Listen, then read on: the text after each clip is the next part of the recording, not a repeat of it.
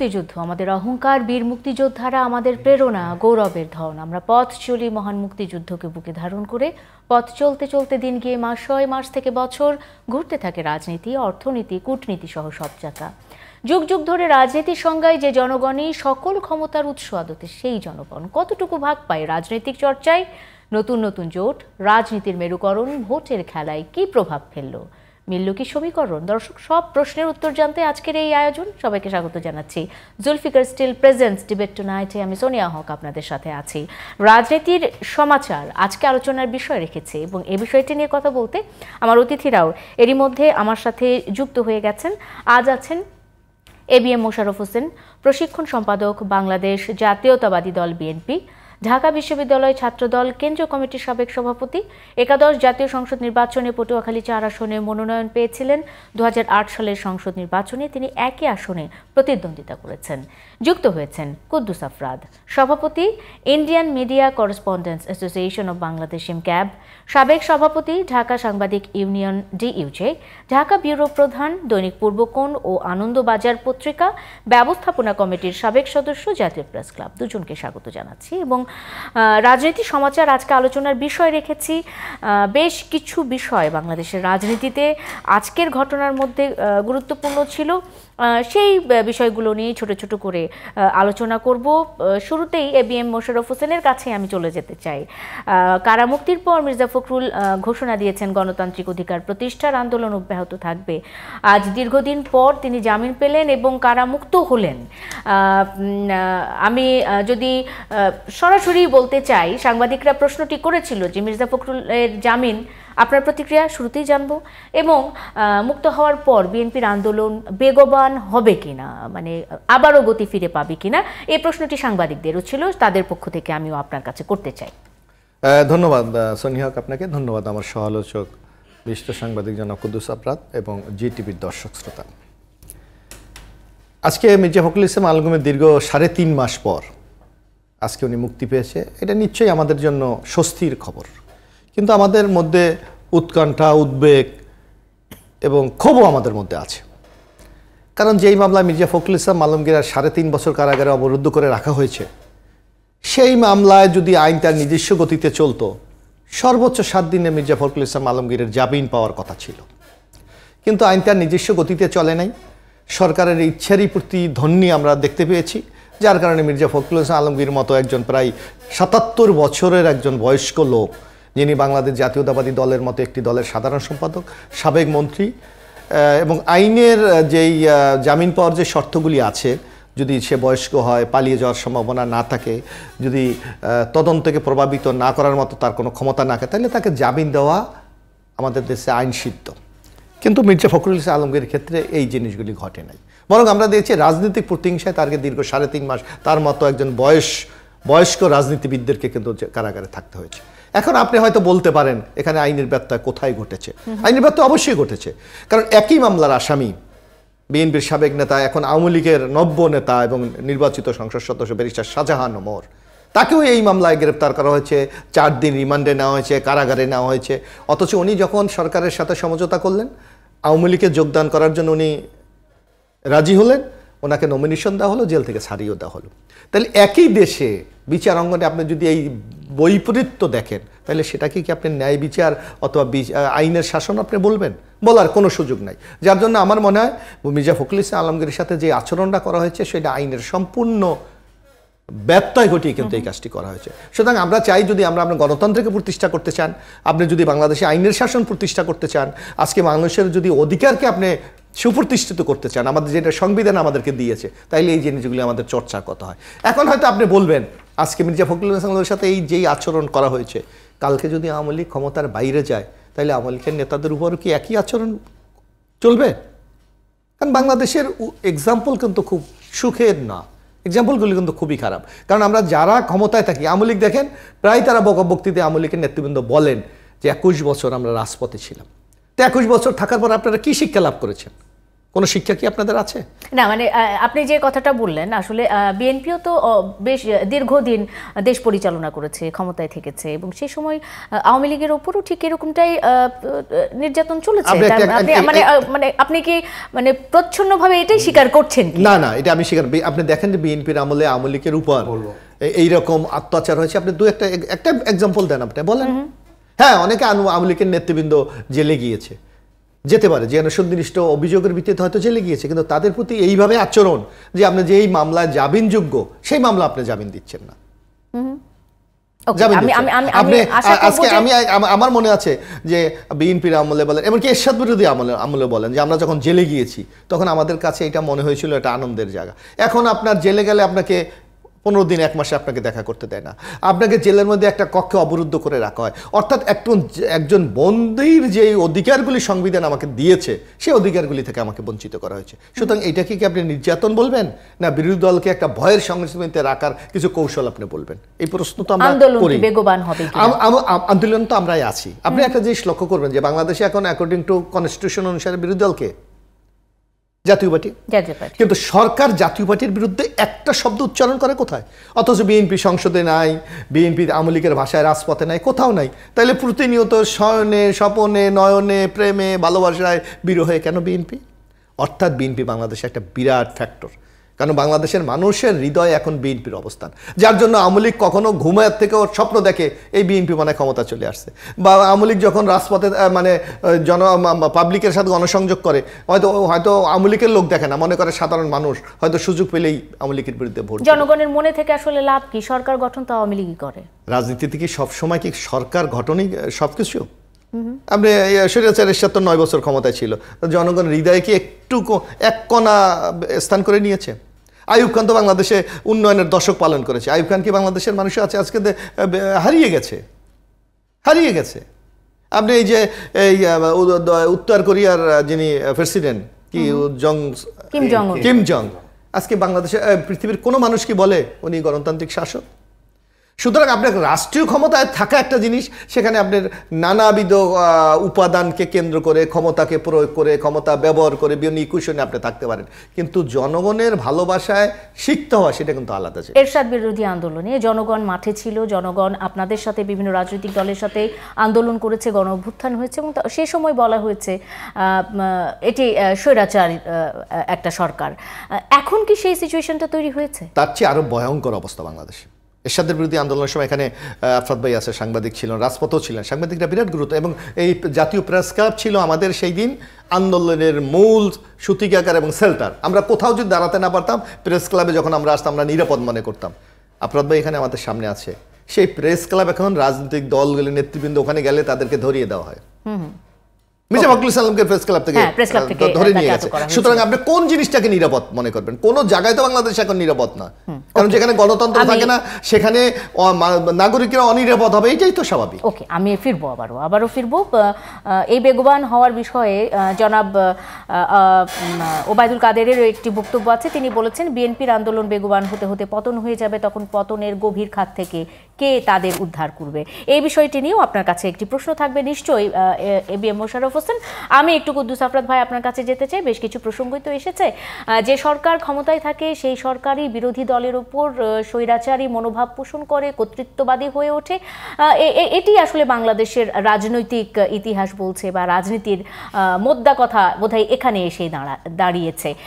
আজ বিএনপি মহাসচিব মির্জা ফখরুল ইসলাম আলমগীর মুক্তি পেয়েছেন এবং যেটি বলা হয়েছে যে এই সমস্ত যে সাজাগুলো হচ্ছিল বা মামলাগুলো হচ্ছিল বা আটকগুলো হচ্ছিল সবকিছু হচ্ছে রাজনৈতিক উদ্দেশ্য প্রণোদিত।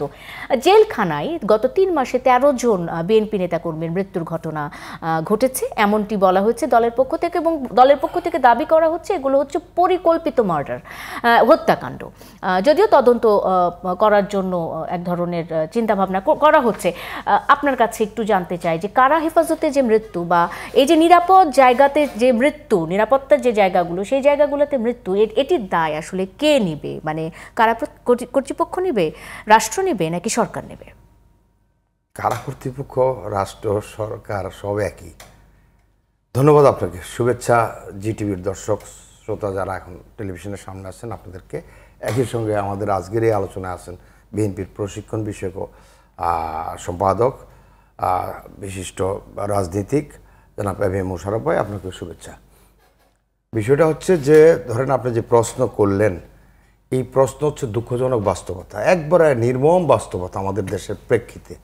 আপনি এর আগে মোশাররফ ভাইকে প্রশ্ন করেছেন, একই প্রশ্ন ঘুরে ফিরে, যে এই যে হচ্ছে, অর্থাৎ কারা হেফাজতে যাওয়া বা ওইখানে মোশাররফ ভাই কিছু কথা বললেন, ওনাদেরকে ঠিক সেইভাবে ট্রিট না করা, অর্থাৎ যেগুলো কারাবিধিতে আছে ওই ধরনের ফ্যাসিলিটি না পাওয়া, এইসব কথাগুলোই বললেন। আমি যেটা মনে করি সেটা হচ্ছে যে বাংলাদেশটা কম্প্রোমাইজিং একটা রাজনীতির যে জায়গাটা ছিল, জায়গাটা ক্রমেই নষ্ট হচ্ছে নানান খুন খারাপি, বড় বড় রাজনৈতিক খুন খারাপির কারণে। আপনি বললেন না কারা হেফাজতে এই যে 13 জন মারা যাওয়ার অভিযোগ উঠেছে, মারা যাওয়ার অভিযোগ বিএনপির তরফ থেকে বলা হচ্ছে, সরকারের তরফ থেকে পাল্টা যেটা বলা হচ্ছে যে ওদের নামগুলা আমরা দেখব কারা কারা। তো সবচেয়ে নির্মম বাস্তবতা এটা তো কিভাবে মানুষ যে কোনো জায়গায় মারা যেতে পারে, কারো মৃত্যু আবার কারো অপমৃত্যু কাম্য না, দুঃখজনক মৃত্যু তো আরও না, কিন্তু কারা হেফাজতে বাংলাদেশের 4 জাতীয় নেতাকে নির্মমভাবে খুন করার ইতিহাস কিন্তু আছে, এবং সেই খুনিদেরকে বের করে দেওয়ার ইতিহাস আছে। সেই খুনিদের মামলা যারা শাস্তি দণ্ডপ্রাপ্ত তাদেরকে ছেড়ে দেওয়া এবং কূটনৈতিক দায়িত্ব পালনের ইতিহাস আছে, সবগুলোই বিএনপির। যারা একবার অর্থাৎ আদালত কর্তৃক স্বীকৃত তাদেরকে আবার ছেড়ে দিয়ে কারো কূটনীতিক বানানো, কাউকে বিভিন্ন দায়িত্ব দেওয়া, কত নির্মম ঘটনা। এগুলার তো মানে টিট ফর দ্য টেট, এগুলো কথা আছে না, একটা টিট হলে পাল্টা একটা ইয়ে হয়। তো তার তো কিছু ঘটনা লেস থাকতেই পারে, আমি জানি না, আমি নিশ্চিত না, তারপরও ধারণা করতে পারি, অনুমান করতে পারি। আপনি বললেন যে মির্জা ফখরুল সাহেব বিএনপির অপরিহার্য নেতা, অবশ্যই ওনাকে গ্রেপ্তার করা, ওনার মতো উনি যেটা বলছেন একজন সিনিয়র সিটিজেন, উনি পালানোর কোনো ইয়া নাই, উনি এমনি চলতে পারে না, রাজনীতিতে আসে বলে উজ্জীবিত হয়ে উনি অনেক সময় মিছিলও করতেছে, ইত্যাদি করতেছে, কিন্তু উনি যদি রাজনীতিতে এইভাবে সক্রিয় না থাকেন তাহলে হয়তো তার শরীর এইভাবে চলবে না, এটাই মানুষের শারীরিক ধর্ম। তো মির্জা ফখরুল সাহেবকে উনি বললেন যে 7 দিনে মুক্তি লাভ করতে পারত। 7 দিনে আমার খুব বিনয়ের সাথে প্রশ্ন, আপনারা কি কোনো মুভ করছিলেন? করেন নাই। আমরা 7 দিন না 15-20 দিন পর একবার মির্জা ফখরুল সাহেবকে কোর্টে আনলো, মোশাররফ ভাই নিশ্চয়ই আপনার খেয়াল আছে, আপনি আমার চেয়ে আর ভালো জানবেন। পরে আবার ফেরত গেল, কিন্তু পুরো নির্বাচনের সময় ওনাকে আর বের করার চেষ্টা করা হলো বিএনপির তরফ থেকে, কোনো উদ্যোগ নাই। এবং নির্বাচনের পরে ধীরে ধীরে উদ্যোগগুলো শুরু হচ্ছিল এবং সেই জায়গার থেকে কিন্তু মূলত উনি এই যে কারামুক্তি পেলেন। তার কারামুক্তি আমি তো মনে করি তার মতো একজন রাজনীতিকের বাইরেও দিয়ে দেওয়া যায়, উনি যদি কোনো অন্যায়ের সাথে যুক্তও থাকে, যেটা উনি বললেন যে উনি তো কনভিক্টেড না, ওনাকে জামিন দেওয়া যেতে পারে ওনার মতো বয়স্ক লোককে। তো সেই জায়গাটা আমাদের এখানে ওই যে আপনি বললেন, এগুলো হচ্ছে নির্মম বাস্তবতার খেসারত মাঝে মধ্যে দেয়, এরাও দেয় ওরাও দেয়। ওদের এই ইয়ে আছে, জাহানারা ইমামের মতো একজন গুণীজন আমাদের কি আমরা মাতা ডাকতাম, তাকে মা ডাকতাম, সর্বজন শ্রদ্ধেয় মা, তার মামলা তুলে নেব। তিনি ক্যান্সার আক্রান্ত ছিলেন, অসুস্থ, এবং শেষ অবস্থায় সংসদে বসে 2 পক্ষ, বিরোধী দল এবং সরকারি দল বসে একটা এজেন্ডা আসলো এবং 2 পক্ষের স্বাক্ষর হলো, তার মামলাগুলো প্রত্যাহার করবে। তিনি কিন্তু মারা গেলেন, তার লাশ আসলো, ওই মামলা মাথায় নিয়ে উনি কবরের নিচে গেছেন, ওনার মামলাগুলো প্রত্যাহার করা হয় নাই। এইগুলো হচ্ছে নির্মম বাস্তবতা। এখন এগুলো মোশাররফ ভাইরা হয়তো ভুলে গেছেন, আমরাও ভুলে গেছি, অনেক কিছুই ভুলে গেছি, কিন্তু যেহেতু এইগুলো রিপোর্ট করছি, আপনাদের আমলে যে অত্যাচার হয় না এটা আমি বলছি না, আমি বলছি হচ্ছে এইগুলোকে কিভাবে দূর করা যায় সেই উপায় বের করতে হবে, ক্ল্যাশটা কমাতে হবে, হিংসা কমাতে হবে রাজনীতিতে। বাংলাদেশের রাজনীতির প্রেক্ষাপটটা তো আসলে প্রেক্ষাপট ধরেন 91 থেকে 2000 একটা প্রেক্ষাপট ছিল, 2000 পর্যন্ত, 91 থেকে 2000 2 দলই তখন ক্ষমতা ছিল, ভুলভ্রান্তিও ছিল, কিন্তু 2001 থেকে প্রেক্ষাপট চেঞ্জ, গ্রেনেড হামলা, এখন 75-এর একটা বড় ক্ষত, 75 সালের জাতির পিতা বঙ্গবন্ধুকে মারা, তার ফ্যামিলিকে মারা, অন্যান্য সহকর্মীদেরকে মারা, এইটার একটা মানে বিচার না হওয়া, এইটার একটা ধাক্কা আওয়ামী লীগ বহন করছে। নিজেরা ক্ষমতা এসে ওই ব্ল্যাক আইনটা বিলুপ্ত করতে হয়েছে, তারপর বিচার করতে হয়েছে। গেলাম ওইটা, আমি যেটা বললাম একটু আগে, মোশাররফ ভাই সুধীজনদের মধ্যে একজন, রাজনীতিবিদদের মধ্যে কিছু সুধীজন থাকে, তার মধ্যে একজন, উপলব্ধিটা নিতে হবে। উপলব্ধি আমি বললাম না 91 টু 2000 একটা ধরনের, আর 2000 থেকে আবার টেনে আনেন 23 পর্যন্ত অন্য ধরনের রাজনীতি চলছে। ওকে, আমি ফিরবো নিশ্চয়ই কুদ্দুস আফরাদ। রাজনীতিতে কেন এত পরিবর্তন, রাজনীতির কৌশলগুলোতে কেন এত পরিবর্তন, কেন রাজনৈতিক তিক্ততাগুলো আসলে শেষ পর্যন্ত গিয়ে মুখ্য হয়ে দাঁড়ায়? নিশ্চয়ই বিরতির পর এসে আমার অতিথিদের কাছে এই প্রশ্নগুলো থাকবে, তারা উত্তর দিবেন। সবাইকে থাকতে হবে সাথে নিশ্চয়ই। জুলফিকার স্টিল প্রেজেন্স ডিবেট টুনাইটে একটা বিরতি নিয়ে ফিরছি, কোনো সঙ্গে থাকুন।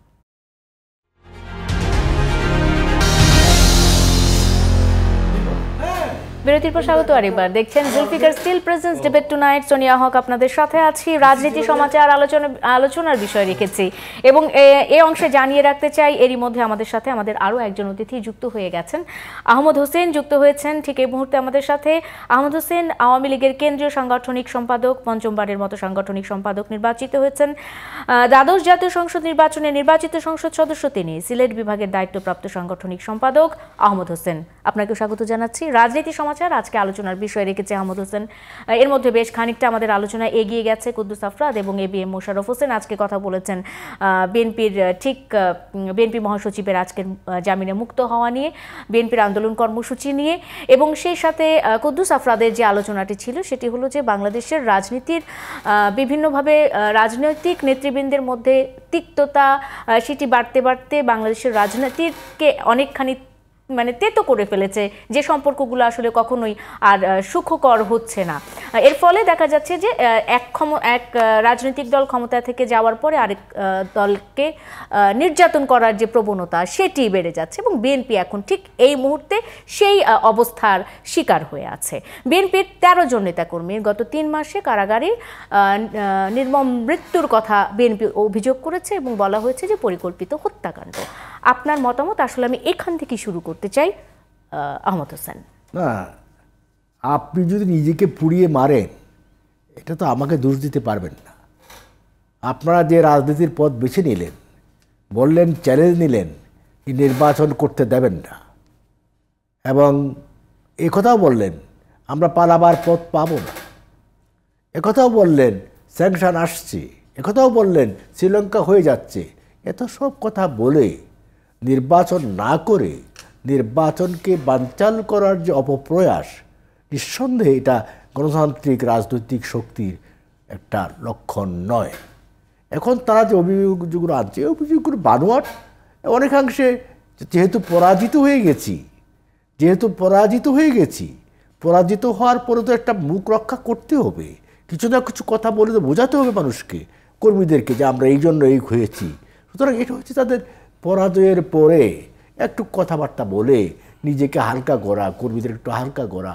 বাট এখন আজকে মির্জা ফখরুল সাহেব মুক্তি পেয়েছেন, এর মধ্য দিয়ে কী প্রমাণ হলো যে বাংলাদেশে আইনের শাসন আছে, বিচার বিভাগ স্বাধীন। এবং এটাও তো সত্য কথা। আমি তাই ওই টেলিভিশনে বলে আসছি যে বাংলাদেশে কোনো রাজনৈতিক বন্দী নাই। ফৌজদারি অপরাধে যারা অপরাধী তারাই বন্দী অবস্থায় ছিল, এবং সেই ফৌজদারি অপরাধে বন্দী ছিল বিধায় তাকে আজকে জামিনে মুক্তি হয়ে আসতে পেরেছে। একই মামলায় তো শাহজাহান ওমর সাহেবও অভিযুক্ত ছিলেন, প্রধান বিচারপতির বাসভবনে হামলা। তাকে তো আবার নৌকা ধরিয়ে দেওয়া হলো। শাহজাহান ওমর নতুন সংসদ সদস্য ছিল। শাহজাহান ওমর যখন বলছে যে আমি আর বিএনপি করব না, মার্সি চেয়েছে, সে তখন তো তার মুক্তি হয়ে গেছে। মানে বিএনপি করব না বললে তার মুক্তি হয়ে যায়, নির্বাচন করবে সে। আচ্ছা, সে নির্বাচনে চলে আসছে। সে বলছে যে বিএনপি সন্ত্রাসের সাথে আমি নাই, আমি সন্ত্রাসী পার্টি করব না। সে নির্বাচন করতে চেয়েছে। স্বাভাবিক, নির্বাচন করতে চাইলে তার অধিকারকে তো আমি অক্ষুণ্ণ করতে পারবো না। কাজে মির্জা ফখরুল সাহেব যদি এটা সেখান থেকে বলতেন আমিও নির্বাচন করব, ছেড়ে দিতেন। মানে সেক্ষেত্রে তিনি যদি বলতেন যে বিএনপির এই সন্ত্রাসী রাজনীতির সাথে আমি একমত নই, জনগণ তাকে কৃষিমন্ত্রী আব্দুর রাজ্জাকের প্রসঙ্গটাই কি তাহলে, বক্তব্যটাই কি তাহলে আমরা ঠিক মতো ঠিক বলে ধরে নিব নাকি? যে 20,000 নেতাকর্মীকে ছেড়ে দেওয়ার কথা বলা হয়েছিল, এই কথায় রাজি হলে বিএনপির আসলে সবাইকে ছেড়ে দেওয়া। আমি জানি না কৃষিমন্ত্রী কি বলেছিল, আমি জানি না। আচ্ছা, বিভিন্ন সংবাদ আমাকে এইভাবে কথা প্রশ্ন করে আমাকে বিব্রত করবেন না। আচ্ছা, ঠিক আছে, আমি বিব্রত করতে চাই না, কিন্তু আমরা জানি যতটুকু জানি। ছাড়ি না। হ্যাঁ, কুদ্দুস আফরাদ, আপনি নিশ্চয়ই এই খবরটি পড়েছিলেন এবং এটি নিয়ে নিয়ে আমরা গত কমাস ধরে আলোচনা করছি যে তাহলে বিএনপির নেতাকর্মীদের ওটা বিরুদ্ধে ছিল, ওটা বেসিক্যালি রাজনীতির কোনো ফাইনাল বাক্য ছিল না, ওটা হচ্ছে টোপ দিয়ে বিএনপিকে টেস্ট করা, রাজনীতি বদলানোর টোপ। সাধারণ ওমর তো প্রক্রিয়াগতভাবে আসছে, তাকে আমরা মুক্তি দেই নাই, সেও আইনি প্রক্রিয়ায় মুক্তি পেয়েছে। আচ্ছা, আর আরেকটি বিষয় জানার কথা ছিল, সেটি হলো যে নারীর সংরক্ষিত নারী আসনে 48 জন সংরক্ষিত নারী আসনে আওয়ামী লীগ থেকে নির্বাচিত হলেন। আমরা দেখলাম তালিকা প্রকাশ করা হয়েছে, মানে তার তালিকা মনোনীত হয়েছে, সেটার তো তালিকা প্রকাশ করা হয়েছে।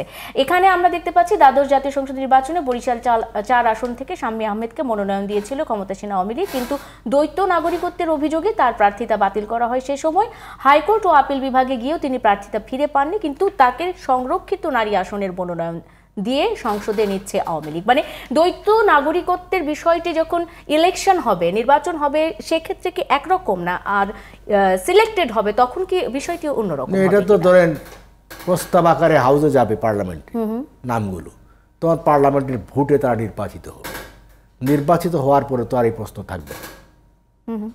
এখানে তো আর অন্য কিছু সমস্যা নেই, যেমন সম্ভবত রোববার দিন এগুলো জমা হবে ইলেকশন কমিশনে, ইলেকশন কমিশন তখন ভেরিফাই করে এইগুলোকে আপনার পাঠিয়ে দিবে ভোটের জন্য। ভোট মানে হাউস, আমরা এমপিরা, আমি আজকে প্রস্তাবক হয়েছি, আরেকজন সমর্থক হয়েছে, এইভাবে আমরা এমপিরা প্রস্তাবক সমর্থক হই। তারপরে হাউসে যাওয়ার পরে স্পিকার এটা ভোটে দেবে, ভোটে দেওয়ার পরে সংখ্যাগরিষ্ঠ ভোটে যারা হবে এটা ইলেক্টেড হয়ে গেল। ওকে ওকে। আবার আরো একটি বিষয় আছে, সেটি হলো যে আমরা দেখতে পেলাম যে দ্বাদশ জাতীয় সংসদ, আমি এই বিষয়ে কথা বলি, আমি একটু কথা বলি। একটা হচ্ছে যে শাম্মী আপার ব্যাপারে যে কথাগুলো উঠছিল, সেই সময় উনি কাগজপত্র সাবমিট করছেন কিন্তু সময় উপযোগী ছিল না, এখন এটা মীমাংসিত, অর্থাৎ উনি এখন দ্বৈত নাগরিকত্ব নেই, ওনার বাইরের নাগরিকত্ব উনি একবারই সারেন্ডার করছে, এটা অ্যাপ্রুভ হয়ে গেছে। ওকে, ফাইন, ঠিক আছে, এই তথ্যটা আমার কাছে নেই, আমি ইলেকশনে ছিলাম তো।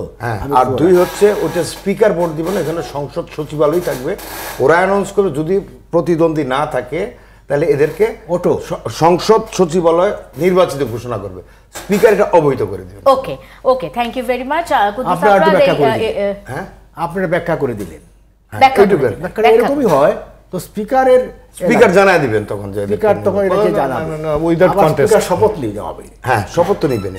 ওকে, আমি আবারও ফিরবো নিশ্চয়ই। আমি একটু এবিএম মোশাররফ হোসেনের কাছে চলে যেতে চাই। এবিএম মোশাররফ হোসেন, কৃষিমন্ত্রীর যে বক্তব্যটি ছিল সে বিষয়টি আসলে আহমদ হোসেন ভাই শোনেননি, এবং সে বিষয়টি নিয়ে নিশ্চয়ই আপনি কিছু বলতে চাইবেন। এবং আওয়ামী লীগের সাধারণ সম্পাদক ওবায়দুল কাদের সাহেব আরও একটি বিষয় বলেছেন যে বিএনপিকে সন্ত্রাসী দল হিসেবে অনেকেই চিহ্নিত করেছে, কানাডার আদালতেও তাদেরকে সন্ত্রাসী দল হিসেবে চিহ্নিত করা হয়েছে, বলা হয়েছে, তবে তাদের নিষিদ্ধ করার চিন্তা দলগতভাবে আওয়ামী লীগ এখনো করেনি, এখানে আদালতের বিষয় রয়েছে।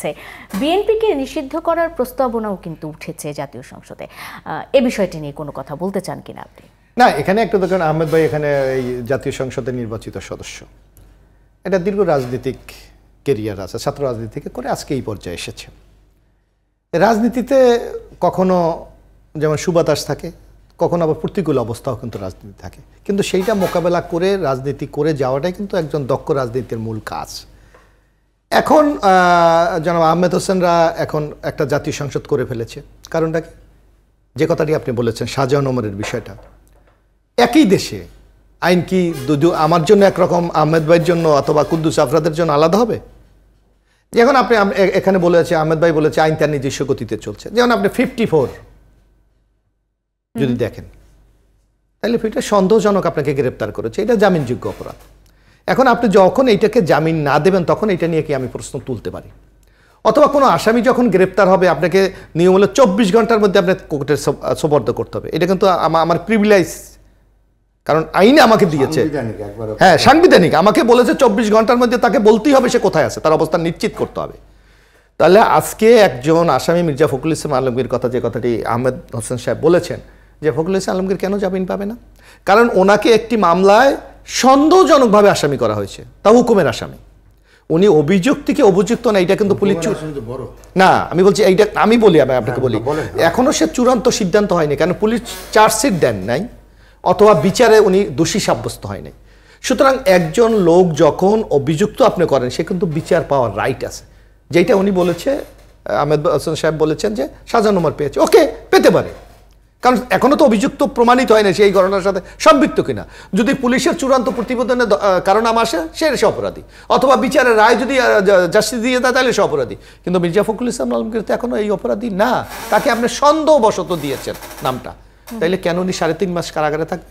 আর কেন শাহজাহান ওমর 7 দিন 8 দিনের মধ্যে বেরিয়ে আসবে? নির্বাচনকালীন সময়ে বিএনপি তাদের মুক্তির ব্যাপারে তেমন কোনো পদক্ষেপ নেয়নি। কে বলেছে? আমি একটু কথা আমি একটু কুদ্দুস আফরাদ ভাই আমি কথা বলি। আহমেদ ভাই দীর্ঘদিন তো জেল খেটেছেন। আমরা কি দেখি?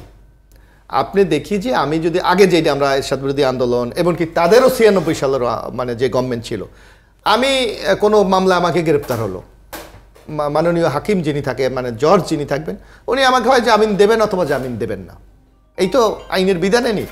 এখন যেটা আমলি কে সে এবার চমৎকারভাবে একটা বিধান চালু করেছে যে আমাকে জামিন দেবেন না, উনি বলবে আগামী 1 মাস 15 দিন পরে এটা শুনানি হবে। অর্থাৎ বিনা বিচার আমাকে এইটাও তো সুযোগ আছে অন্য জিনিস, কিন্তু আপনি তো সেই মানে অসৎ জিনিসটাকে আপনি এখানে অ্যাপ্লাই করছেন। অর্থাৎ আমাকে 1 মাস 15 দিনে আমাকে আপনি যে কথাটি বলছেন মির্জা ফখরুল ইসলাম বলছেন আপনি কি জামিন চান নাই? যখন তারা নিম্ন আদালতে জামিন চেয়েছে আমিন দেয় নাই, তারা উচ্চ আদালতে জজ কোর্টে গিয়েছে, জজ কোর্ট বলেছে আগামী 1.5 মাস পরে এটা শুনানি হবে। অর্থাৎ মির্জা ফখরুল ইসলাম আলমগীররা 1.5 মাস এখানে অতিরিক্ত কিন্তু শুধু বিনা বিচারে কারাগারে। ওখান থেকে যখন তাকে নন বেল করা হলো আমরা হাইকোর্টে নিয়ে আসলাম। আপনার নিশ্চয়ই মনে আছে হাইকোর্ট উচ্চ আদালত হাইকোর্ট কি নির্দেশনা দিয়েছে যে মামলার যেই অবস্থান এই মামলায় নিম্ন আদালত জামিন দিতে পারে, আবার ফেরত পাঠিয়েছে ওখানে, যার কারণে কিন্তু এই 3.5 মাস তাকে কারাভোগ করতে হয়েছে। অথচ এই মামলায় কিন্তু নিম্ন আদালতে তাকে জামিন দিত অথবা উচ্চ আদালতও হাইকোর্ট ডিভিশনও তাকে তো জামিন দেওয়ার সে ক্ষমতা এখতিয়ার রাখে, কিন্তু দেয় নাই। কারণ এটা হলো রাজনৈতিক প্রতিহিংসায় আমরা প্রতিপক্ষকে নিচ্ছিন্ন করে দেওয়ার সে। আপনি যেটা জানো আব্দুর রাজ্জাক আগের সাবেক কৃষিমন্ত্রী বা আওয়ামী লীগের প্রেসিডিয়াম সদস্য যেই কমিটির সাংগঠনিক সম্পাদক আমাদের জনাব আহমদ সাহেব, আব্দুর রাজ্জাক, ডক্টর আব্দুর রাজ্জাক আপনার সেটা আমার কমিটি কিছু ছিল না না আওয়ামী লীগের আমি বলছি আওয়ামী লীগের প্রেসিডিয়াম মেম্বার এখন তো উনি কি বলেছে, উনি মানে তাদের নীতি নির্ধারণী উনি বলেছে আমরা বিএনপিকে বলেছিলাম নির্বাচনে আসেন 1 রাত্রে 20,000 লোককে আমরা ছেড়ে দেবো। তাইলে বাংলাদেশের আইন কোথায়, আদালত কোথায়, ন্যায় বিচার কোথায়? যদি আওয়ামী লীগের কথায় একজনের জামিন হয়ে যায়, আওয়ামী লীগের কথায় যদি একজনের জেল হয়ে যায়, আওয়ামী লীগের কথায় যদি 13 জন জেলখানায় মরে যায়, তাহলে বিচার এটা এক ধরনের টোপ ছিল এমনটা তো বলা হচ্ছে। আজকে শুধু আফরাদ ভাই বলেছেন আপনি আমাকে বলছেন আমি প্রশিক্ষণ সম্পাদক, আমি কিন্তু নীতি নির্ধারক কেউ না। আহমদ ভাই সাংগঠনিক সম্পাদক দলটাকে দেখবে, কিন্তু যে কোনো দলের কিন্তু নীতি নির্ধারক একটা বডি আছে, যেন আমাদেরকে বলে স্থায়ী কমিটি, আওয়ামী লীগের বলে প্রেসিডেন্ট মেম্বার। যখন একজন নীতি নির্ধারক একটা লোক যে বক্তব্য দেয় আপনাকে ধরে নিতে হবে সেটা তার পার্টিরই একটি অভিপ্রায়, এর বাইরে কিন্তু আপনি চিন্তা করার কোনো সুযোগ নেই। তো জানাব ডক্টর আব্দুর রাজ্জাক আওয়ামী লীগের প্রেসিডিয়াম সদস্য, সুতরাং আওয়ামী লীগের এবং দুষ্টজনেরা বলে পার্টির বক্তব্য নয় না, দুষ্টজনেরা বলে আমরা উই ডোন্ট নো, আমরা তো আমি তো করি না জানো না, দুষ্টজনেরা বলে যে এই বক্তব্যের কারণে ওনার নাকি মন্ত্রিত্ব কপালে জোটে নাই। কারণ আওয়ামী লীগ এই তার বক্তৃতা যে ওই একটা আপনি মনে আছে কিনা একসময় আমরা বিজ্ঞাপন শুনতাম ঘরের কথা বাইরের লোক জানলো কেমনে, এটা তো আওয়ামী লীগের সিদ্ধান্ত ছিল ইন্টারনাল যে বিএনপিকে আমরা ম্যানেজ করে নির্বাচনে আনবো, সেই কথা যেন আব্দুরা ফাঁস করে দিয়েছে, যার কারণে ওনার কপালে মন্ত্রিত্ব আমি সাক্ষাৎকারটা শুনছি যখন ওইখানে উনি বলছে আমার ব্যক্তিগত এই শব্দ বলেন ভাই আমি আপনার কাছে আসতাম। এটা প্রেসিডিয়ামের সভা, আমি একটু বলি এখানে আরো রাজনীতিতে অনেক মারপ্যাচ থাকে যেটা অনেক সময় জনগণ বা পার্টির কর্মীরাও জানে না। উনি বলছিলেন তো, আর আমার চোখেও আসছিল ওই একাদশ নির্বাচনের কথা। মির্জা ফখরুল সাহেব ভোট করলেন, ভোটে জয়ী হইলেন, কিন্তু ওত নিতে গেলেন না, ওত নিতে পারলেন না এবং এক পর্যায়ে এটা ব্যাকএন্ড হয়ে গেল।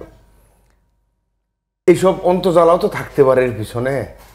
আমার প্রশ্ন, এইসব অন্তর্জালাও তো থাকতে পারে যে এইবার আবার বেরোবো ভোটের আগে কোন জ্বালায় পড়ি, এর চেয়ে ভালো হচ্ছে আমার নিরাপদ জায়গা হচ্ছে জেল, এই জায়গায় আমার সাথে আর কেউ কোনো সাইড থেকে যোগাযোগ করতে পারে শেষ নাই। হ্যাঁ, তো সেই জন্য এগুলো হচ্ছে রাজনীতির বহু মারপ্যাচ আছে।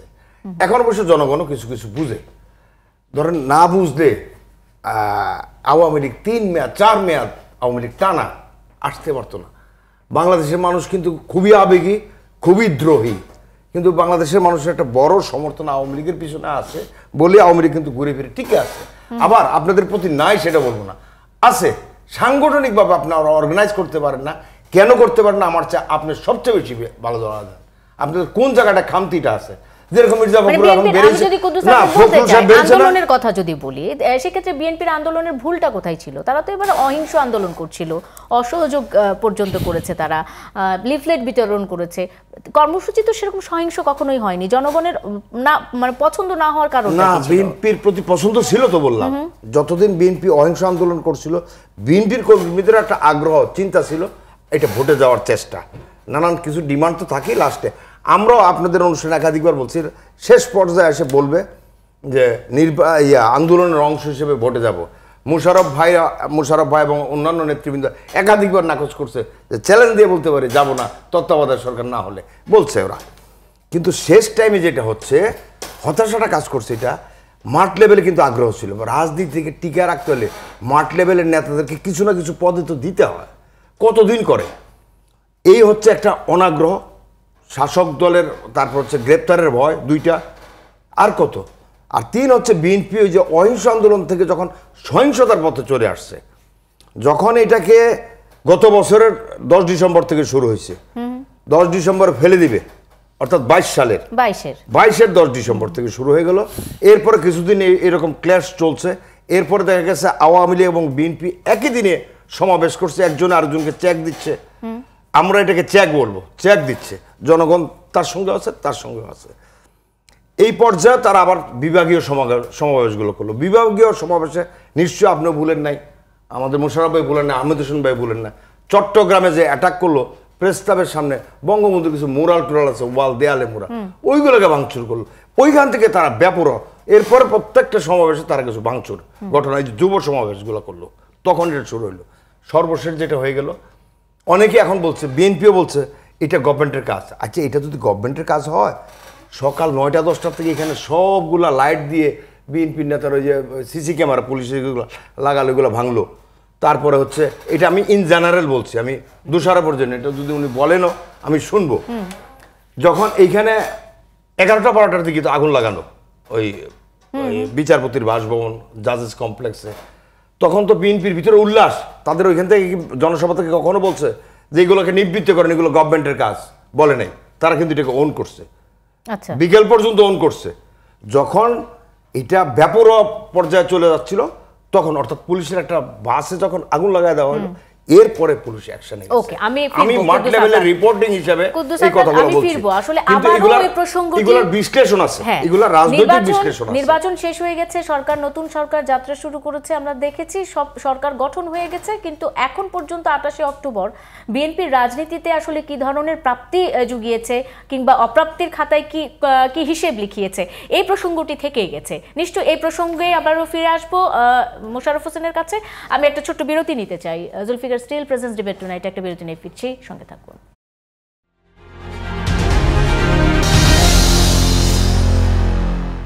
বিরতির পর স্বাগত আরেকবার। দেখছেন Zulfikar still presence debate tonight. রাজনীতি সমাচার নিয়ে কথা বলছি, রাজনীতিতে কি চলছে সেটি আলোচনার বিষয়। ঠিক এই মুহূর্তে আমি আলোচনায় যেতে চাই, স্থানীয় সরকার নির্বাচন আসছে এবং এই অংশে আহমদ হোসেনকেই আগে যুক্ত করতে চাই।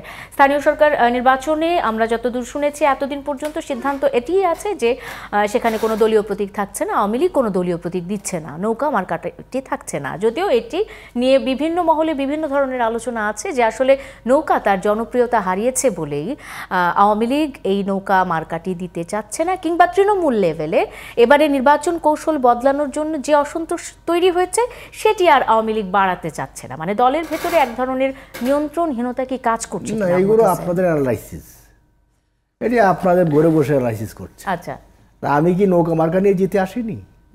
এর মধ্য দিয়ে জনপ্রিয়তা প্রমাণিত হয়নি?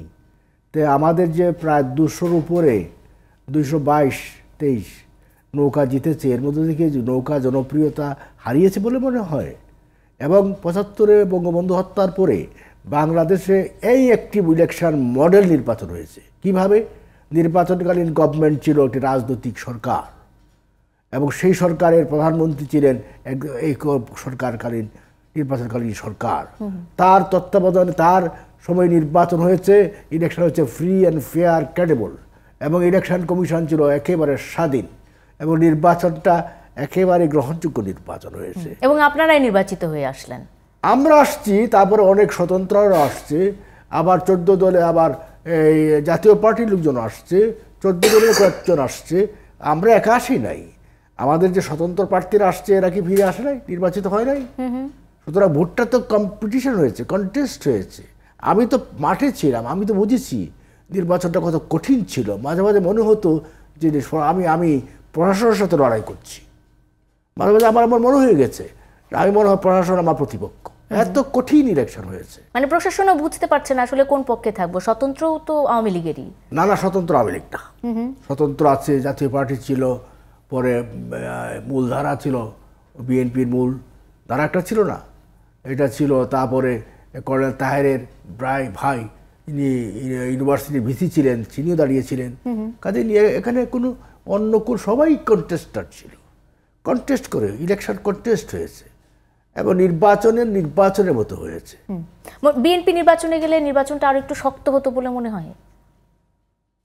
বিএনপি নির্বাচনে গেলে তো ভালোই হতো, গোহারা হাঁটতো, যেহেতু তাদের সমর্থন নাই, এটা বুঝেছে তারা। এই বুঝেছে বলেই তো নির্বাচনে যায়নি। নির্বাচনে বিএনপি তার তো পজিশন লস করেছে পিপুলের কাছে।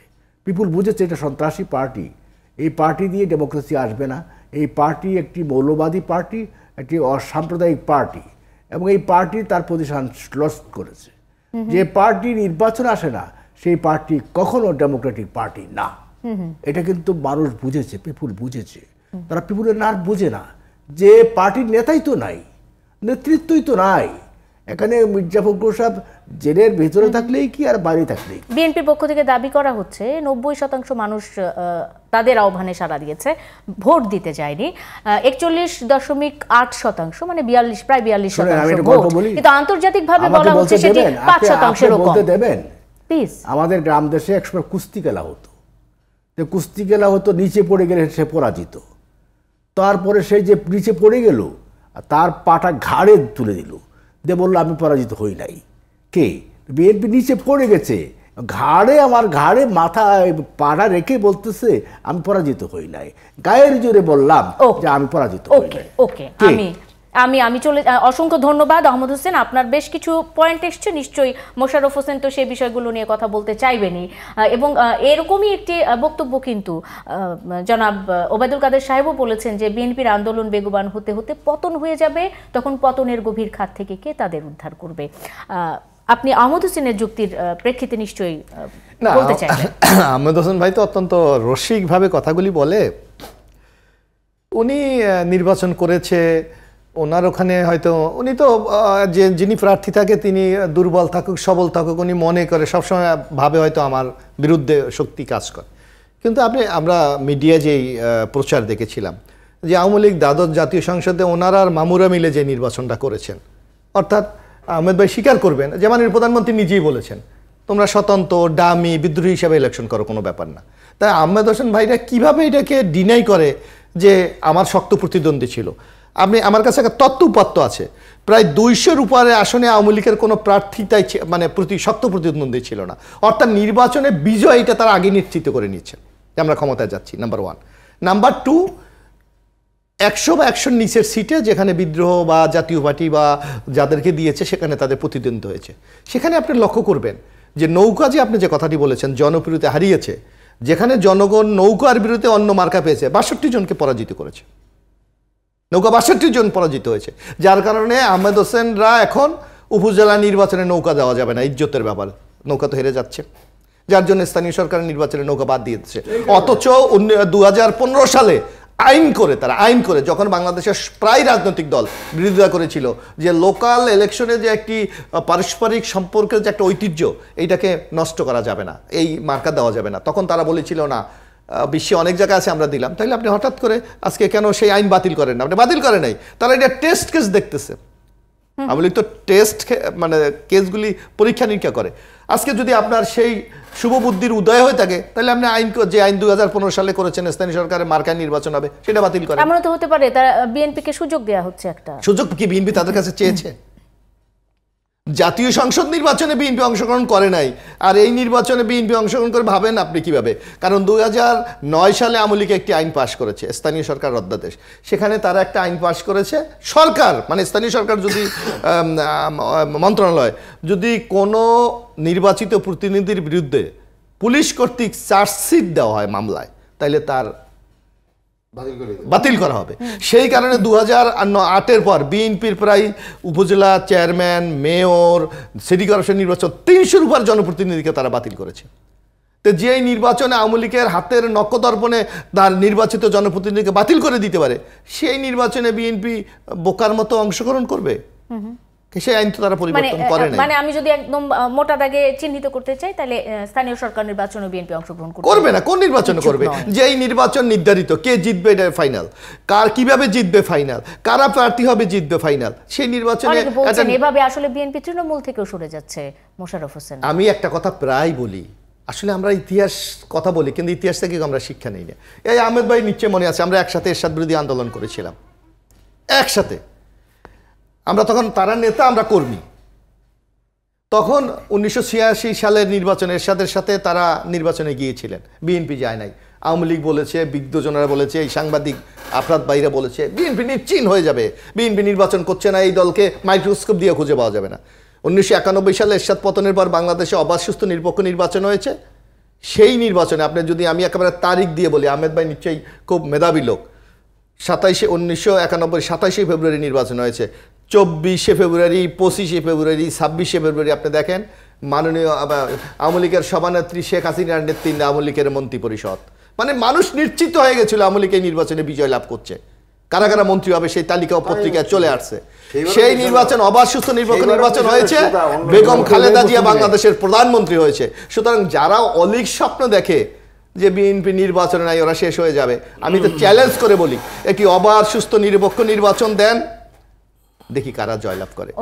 আহমেদ ভাইরা বলে বিএনপি নিশ্চিহ্ন হয়ে গেছে, তা আমরা তো বলি এই যে প্রশাসনকে বাইরে রেখে আসেন মাঠে, দেখি কারা যেতে। আমি আদিম সাম্যবাদী এলাকা চলে যাবো না, ওই যে একসাথে যে গণভাবে গ্রেফতার, নির্যাতন, মিথ্যা মামলা, আসেন সিবিআর হয়ে যায়। কেন আপনি 91-এ করেন নাই নির্বাচন? আপনারা 96 নির্বাচন করেন নাই? আপনারা কি সিভিল ওয়ার চাচ্ছেন? না, আমরা সিভিল ওয়ার চাই না। দেশের প্রশাসন থাকবে না, পুলিশ প্রশাসন থাকবে, তার ভূমিকা থাকবে না। ওনারা আমরা দেশটাকে কোথায় নিয়ে যাব? সিভিল ওয়ার, এখন আমার পিটাপিটি। আর একটি কথা বলি, উনি যে কথাগুলো বলেছেন তো উনি ওনার মতো করে বলেছেন, সাজিয়ে সাজিয়ে সাজিয়ে সাজিয়ে কথা বলা যায়, বাস্তবতা ভিন্ন। আমরা নির্বাচনটাকে এই উপজেলা নির্বাচন, স্থানীয় সরকার নির্বাচন ওপেন করে দিয়েছি, এমনকি জাতীয় নির্বাচনে তো আমরা ওপেন করে দিয়েছি। ঠিক, আমরা কি নির্বাচনী কৌশল ছিল? এটা নির্বাচনী কৌশল না, নির্বাচনী কৌশল ছিল। আহমেদ ভাই তো সাংগঠনিক সম্পাদক, তাদের সংগঠন গঠনতন্ত্রকে সংরক্ষণ করার দায়িত্ব আপনার। নির্বাচনী 47-এর ককে কোথায় রেখেছেন? আপনারাই রাখলেন না, কোথায় রেখেছেন বলেন? আপনার পার্টি, আপনার পার্টি 47-এর কর অবস্থাটা কোথায়? সে সুস্থ না অসুস্থ না রোগ লেখা আছে, কেউ যদি দণ্ডপ্রাপ্ত হয় তাকে পার্টির পদেই রাখা যাবে না, তার দিয়া দণ্ডপ্রাপ্ত হলে তাকে করলেন ভারপ্রাপ্ত চেয়ারম্যান। আপনার গণতন্ত্র মানেন, নৈতিকতাই তো মানেন না। ওকে ওকে, thank you very much Ahmad Hossain. Election হচ্ছে, মোশাররফ হোসেন, আপনাদের দুজনকে এই অংশে আমি থামাতে চাই। কুদ্দুস আফরাদকে দিয়ে আলোচনা আসলে শেষ করতে চাই। সরকার যায়, সরকার আসে, সরকার গঠন হয়, কিন্তু রাজনীতিতে স্থিরতা ফেরে না, স্থিতিশীলতা আসে না। এটি কি শুধু বাংলাদেশেই হয়? না না না না, পৃথিবীর সব দেশে নানা রকম। খোদ আমেরিকায় দেখেন, এই যে জো বাইডেন আসার পর থেকে যে অবস্থা চলছে, এটা তো এখনো আছে, একই অবস্থা আছে, পৃথিবী জুড়েই আছে। ওইটা আমরা আমাদের একরকম প্রেক্ষাপট, তাদের আরেক রকম প্রেক্ষাপট, তাদের আবহাওয়া একরকম, আমাদের আবহাওয়া একরকম। আমি ওইদিকে যাচ্ছি না। স্থানীয় সরকার ভোট নিয়ে দুই একটা কথা বলতে চাই। বিএনপিকে কিন্তু জীবিত রাখছে আমার দৃষ্টিভঙ্গিতে আওয়ামী লীগ, নাহলে বিএনপি জীবিত থাকার কথা না। বিএনপিরে জিয়ে রাখে, এটা আপনাদের কথা শুনে মনে হচ্ছে কেন জানি আওয়ামী লীগ মনে করে যে এটা খেলে টেলা আমরা ভালো মজা পাই, নাহলে রাজনৈতিকভাবে বলছি। দেখেন, আমি কিন্তু স্থানীয় সরকার ভোটে মার্কার পক্ষে, ছাপ্পার পক্ষে। এই জন্য, কারণ রাজনীতি এখন একবারে গ্রামের লাস্ট বিন্দু পর্যন্ত পৌঁছাচ্ছে। ভুলটা হয়ে গেছে ওই জায়গায়। আওয়ামী লীগ নমিনেশন যখন দেয়, প্রথমবারই নমিনেশন দেওয়াতে পারফেক্ট লোকগুলো বাছাই না করে কিভাবে মানে যেগুলো হচ্ছে টাকা পয়সা আছে, এই আছে, ওই আছে, ওইগুলোর বাছাই করছে। তো ধাক্কাটা খাইলো ওই জায়গাটায়। আবার আপনারা বলেন যে স্থানীয় সরকারের ভোট যাবেন না, প্রত্যেকটা ভোটে কিন্তু বিএনপি গেছে। কোথায় গতবার প্রথম ইউপি নির্বাচনে প্রথম দফে নিষেধাজ্ঞা ছিল, সেকেন্ড দফে ঠাকুরগাঁ থেকে আপনাদের বর্তমান মহাসচিব বলছিল যদি কেউ ইন্ডিভিজুয়ালি যেতে চায় সেইটা পার্টির একটা কৌশল দেখে আমরা তো টেস্ট করতেই পারি। আমি বলছি এইবার তো ইন্ডিভিজুয়ালে যাবে, তাইলে এবার তো আর আপনাকে আমি আপনাকে একটা শ্রদ্ধা রেখে না আমি শ্রদ্ধা রেখে বলি, এই যে কুদ্দুস আফরাদ ভাই অথবা আহমেদ হোসেনরা বলেছে 2014-তে যদি আহমদ হোসেনরা মানে আপনার দলকে আমি বলে আপনারা বলতেন যে 2014-তে যদি বিএনপি নির্বাচন যেতেন হয়তো ক্ষমতায় চলে যেতেন। হ্যাঁ এখনো বলতেন না? আমরা 2014-তে গিয়েছিলাম, আমরা তো দেখেছি যে 2018-তে দিনের ইলেকশন রাতে শেষ করে ফেলেছেন। তারপর আহমদ ভাইরা বলে বিএনপির নেতৃত্ব নাই, খালেদা জিয়াকে জেল দিয়ে দিয়েছে। 18 তো আপনার একটা পাতানো না না আমি শোনেন না, আমাকে বলেন, বলতে দেন। আপনি বলেন আমি দলে রিপ্রেজেন্ট করি, আপনি তো রিপোর্ট করলে হবে না। আমি বললাম 2018-তে আহমেদ ভাইরা বলে বিএনপির খালেদা জিয়ার জেলে কারাগারে নেতৃত্ব নাই, Tarique Rahman senior vice president. তাইলে আহমেদ ভাইরা তো নির্বাচন করলেন জেতা সবচেয়ে সহজ, সেই দলের নেতৃত্ব না থাকে। সেই দল যাদের নেতৃত্ব তাদের ভাষায় নাই, তাইলে তো আমরা তো এতিমের মতো নির্বাচনে গিয়েছি। তো সেই নির্বাচনে অবাধ সুস্থ নিরপেক্ষ নির্বাচন করে তো আপনি প্রমাণ করতে পারতেন যে আমি একটা ভালো নির্বাচন করি। সেই নির্বাচনে আপনার কেন রাতে নির্বাচন আপনাকে করতে হয়েছে? এবার কি অর্থাৎ বেগম খালেদা জিয়া, তারেক রহমান, জিয়াউর রহমান এত জনপ্রিয়, তাদের শুধু ছায়াটা থাকলে ওই নির্বাচনে জনগণ মানুষের ভোট হয়। মোশাররফ হোসেন আহমদ ভাই জিজ্ঞেস করেছেন যে এবার কি হয়েছে, এটা জিজ্ঞেস করেছেন। কোনটা? মানে এবার তো রাতে ভোট হয়নি, এবার কার হবে? আমি আর মামুরা কেন আমি রাতে করব? আমি জিতলো আমি, মামু জিতলো আমি। না ইন্টারন্যাশনাল কমিউনিটি কি বলছে? কি বলেছে?